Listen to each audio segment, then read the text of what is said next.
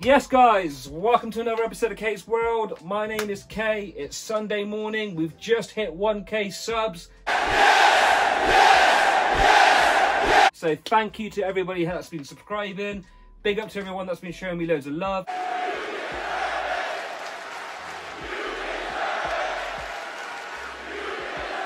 You're the best. Wow. It feels good to hit 1K. I didn't actually think I'd hit it in this short period of time. On the day that Supreme finally emailed me and my pending transaction went from pending to refunded. Le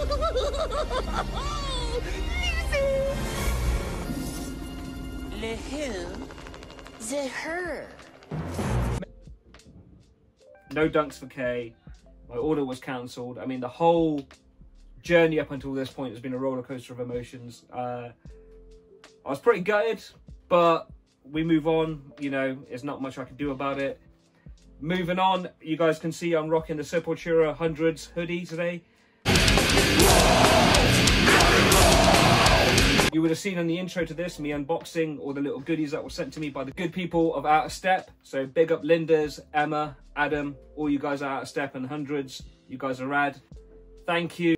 This is a little bit of a throwback to my old college days. I haven't actually listened to Sepultura for years, so it got me on this massive journey going back through their discography. So thank you again, guys. I haven't actually taken this hoodie off all week. I've been rocking it today with my orange box dunks. Again, just a nice, normal, easy to cop shoe at the time, celebrating the orange box series of the dunks. I don't own the Syracuse dunk, so this is quite a nice little take on that. Hits the same color palette, jams with a hoodie. So this is what I rocked on my weekly Asda run today. My fit pick this week was revolved around the Sepultura Hundreds collaboration. So I thought I'd pull out a pair of kicks that were dark but wild enough to jam with this hoodie. So this week I've reached for the 2005 Hawaii Dunk Lows. Okay, so the first thing you see is loads of mad clashing colours and sick uses of material. But what's sick about the shoe is this is one of only 2 state-related dunks that Nike have released. So considering they've got 50 states to play with, they've only ever done the Hawaiis and the Calis. So which is pretty cool. You can see the map. You can see the map of the outline of the Hawaii state on their back heel, which is pretty sick. So considering they've got 48, I think it's 48. Could be more, could be less. You ever see a map or one of those round colorful things called a globe? My geography is rubbish, but considering they've got so many more states to play around with, it surprises me that they've only ever done the 2, but these are sick. On the park, what is styled out is the National Volcano Park, which the shoe represents. So you've got all the volcanic molten lava colors going through it. And inside the heel, if you look, you've actually got a picture of Pele, which is the goddess of volcanoes and mountains, and also the goddess of thunder and lightning, if I'm not mistaken. You can correct me. I'm pretty sure that's what I found out on my quick little Wikipedia search on the goddess. I might be wrong. But yeah, I think it's a really cool way of paying tribute to the state of Hawaii, its heritage, and the national park. So you've got the volcanic red laces going through the shoe, with a nice vibrant orange toe box. You've got the real nice patent leather going through the shoe, which is double stitched onto this really rad suede. And you've got a little bit of that, more of that patent use in the swoosh. As you go to the back, you've got the flag of Hawaii on the back, which is a really nice other little nod, with a nice little yellow bouncing off it, again giving it that fiery, molten lavary kind of flamey feel, which is pretty sick.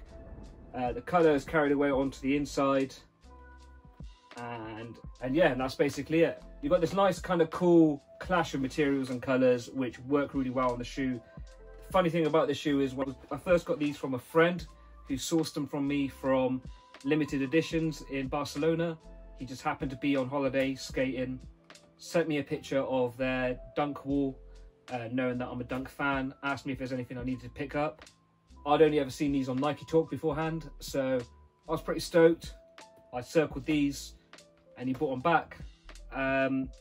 At first, you can see that they're quite heavily worn, but at first it took me years to wear them. I kind of only bought them to have on display because I just thought the colorways were rad and I thought it was a cool little display piece. But yeah, over the years I fell in love with them, and I guess got a bit more braver with my outfits and my color jam. So yeah, now I'm injecting them into fits. So pretty stoked to inject them with this Sepultura hoodie. I'm going to link up with Andy in a bit, go take a picture and see what happens.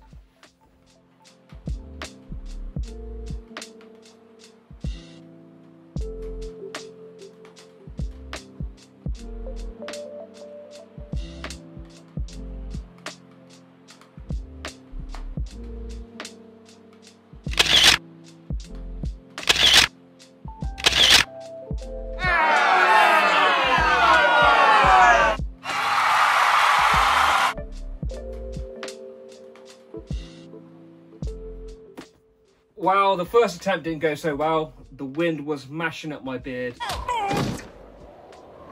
And if I want to do this outfit, I've got to do it properly. Let's try again, round 2.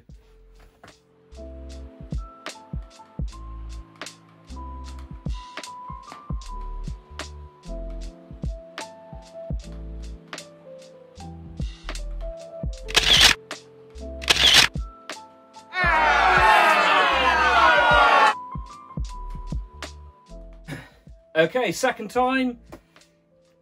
Coffee shop didn't feel quite right. I got some kind of clean shots out of it, but there was, if I'm going to do a little love letter to Bobby Hundreds, there needs to be some good storytelling behind this. So third time's the charm, as I always say. The next idea kind of makes more sense. It's a local venue I went to a lot in my college days and in my early 20s.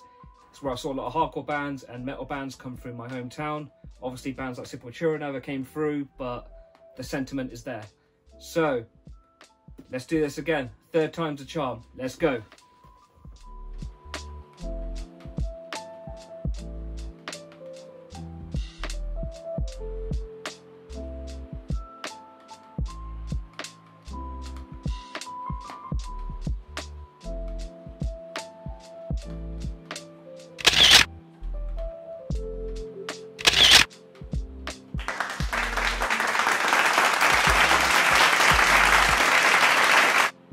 Done. Big up once again to Out of Step and Linda's for sending me some 100 Sepultura stuff. Thought it was right to come back to my old stomping ground and rock it there. So I've got the Sepultura Hundreds hoodie on underneath my dungarees, Carhartt dungarees, Sepultura lid, finished off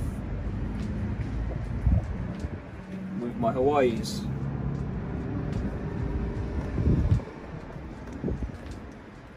Once again, big up Out of Step, big up Hundreds, Linda's, Adam, you guys are the best. See you again next week. Yes, so that's it. Third time was the charm.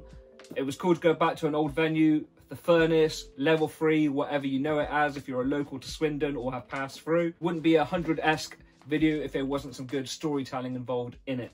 So a perfect way to end the video. I'd love to go more into the Hundreds and what Bobby means to me and the impact that he has had on the culture, myself personally, in everything that I do, the way I carry myself, and I basically approach any project that I have. I will eventually do my love letter to Bobby, but until then, this is what you're going to get. I'd love to go more into the brands that I'm into as well as the shoes.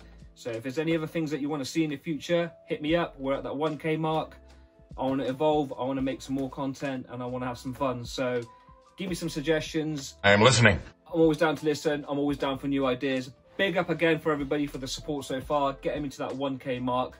Let's see what the future holds. As always, don't forget to like, share, subscribe. I'll see you guys next week. Stay safe. Peace.